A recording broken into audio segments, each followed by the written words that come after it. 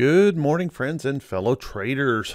This is Doug Campbell with Right Way Options, and this is the morning market preparation video for October 18th, 2018. Well, hey everyone, we had an interesting day yesterday. Got a little nerve-wracking there the first part of the day with that sell-off. But here's the thing I wanted to point out today. You know, if you take the time to clean up your chart, remove some of those indicators and use just a simple chart, it's amazing what you will see in price action. Now, I say this all the time. I believe price is king. And if we just learn to follow price action, we can do a lot better. What everyone seems to want to do is use a whole bunch of combination of indicators, try to predict the market. And the fact of the matter is, there's just way too many factors for even the most super of computers to be able to predict the market. The best we can do is learn to follow the market. And if we study price action, we get the best clues to future price action if we just take a look at what price is telling us. Now, yesterday I marked out and said, you know, it's going to be really, really important.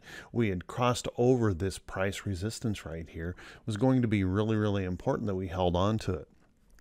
Well, as you can see, yesterday we started a sell-off and we dropped all the way back down here to price support. Isn't that amazing?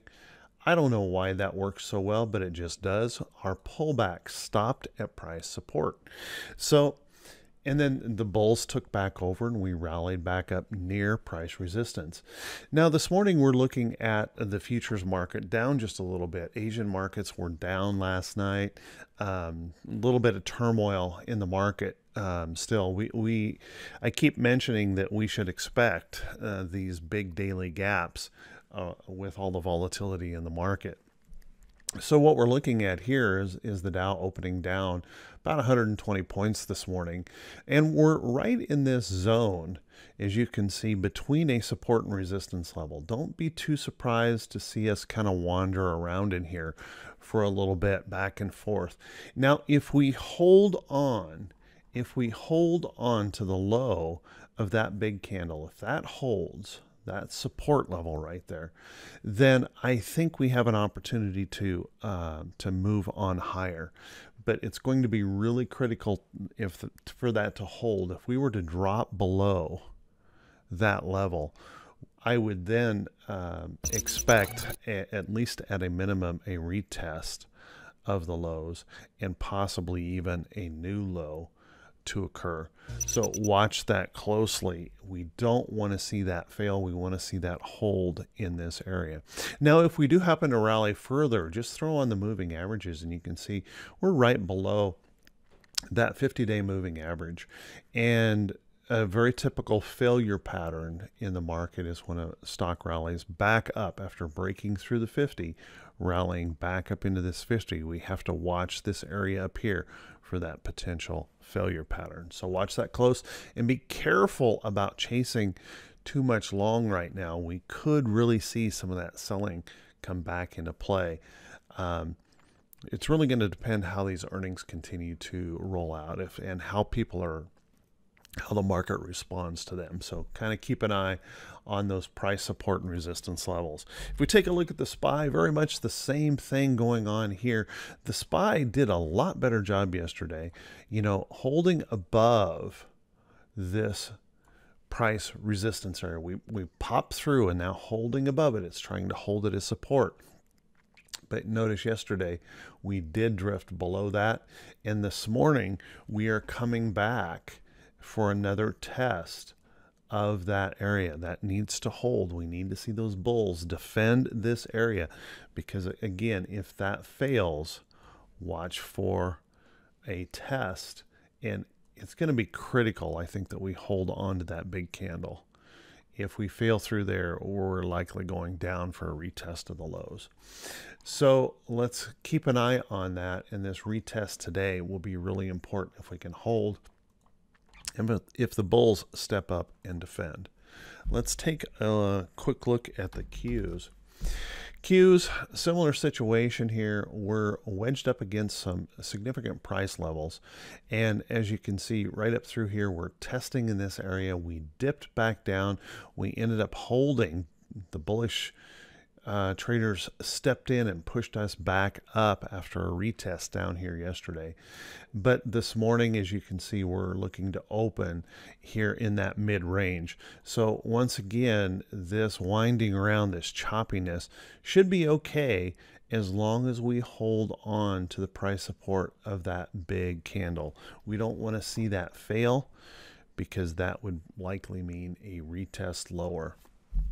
And if we look at IWM, that poor IWM, it's got so much work to do, still well below its 200-day moving average.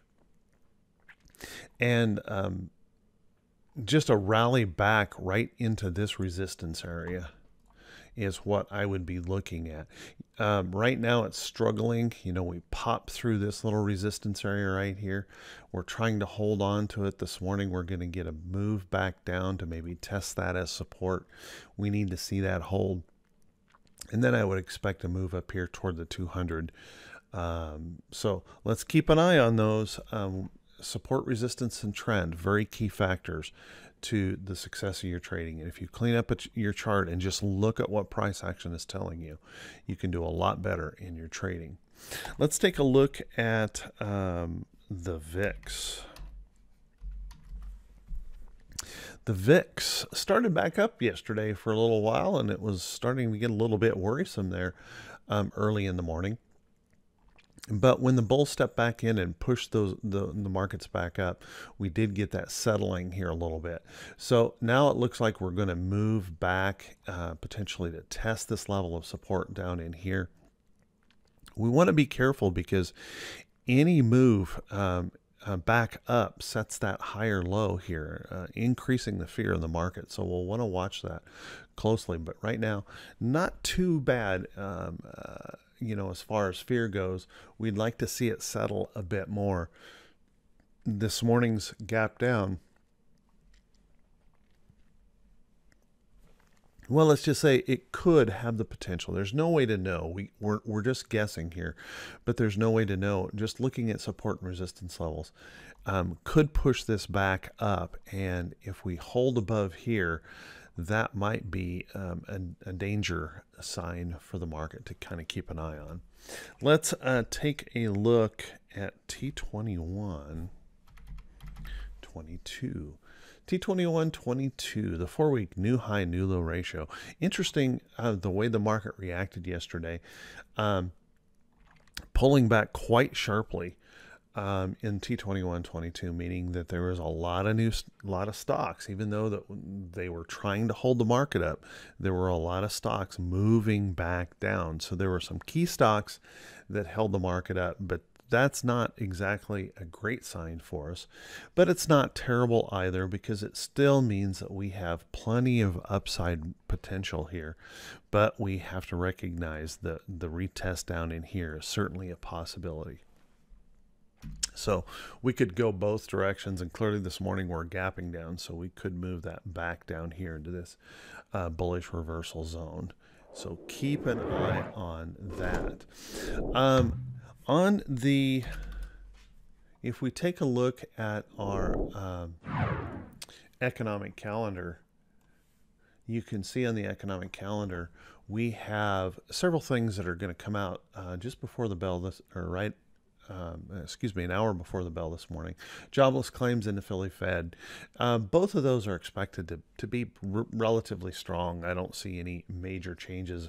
Wouldn't expect a big price movement in the market unless there's some real surprises in those numbers. We have a couple Fed speakers today. We have a bunch of bond announcements, one tips auction, and then at the end of the day, we've got Fed balance sheet, money supply. Oh, I forgot a natural gas report, but unlikely those are going to move the market much at all. On the earnings calendar, we have our biggest day. Over 80 companies reporting today. They're going to really start rolling in fast and furious. Now, tomorrow we get a little bit of a rest in that.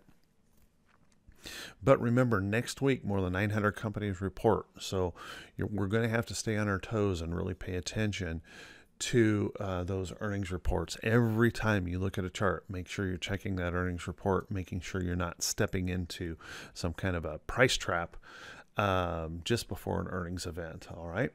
Keep that in mind. So with that, everyone, hey, I want to wish you all a fantastic day. I want to wish you great profits. And if this is the first time you've seen these videos, please do me a favor. Click those subscribe buttons on YouTube and Facebook. Click those thumbs up buttons and drop a comment. That really helps me a lot, and I truly appreciate that. You know, I don't put any video or commercials on any of these videos. I never intend to make money from these, so you can help me out a lot by just clicking those thumbs up buttons and leaving a comment. And with that in mind, everyone, hey, do me a favor. If you have ideas or suggestions, things that I can do to improve these videos, please let me know. Feel free to drop that comment in the comment section, and I will be happy to take a look at that and see if there's something I can do. Everyone, have a great day. I want to wish you all well. I want to wish you all success. And if you're struggling as a trader, don't give up on yourself. Dig in there. Really study hard, because trust me, once you finally find the way to make a living in trading, it's worth the effort. Take care of yourselves, and we'll talk to you all very soon, bright and early Friday morning. Have a good one.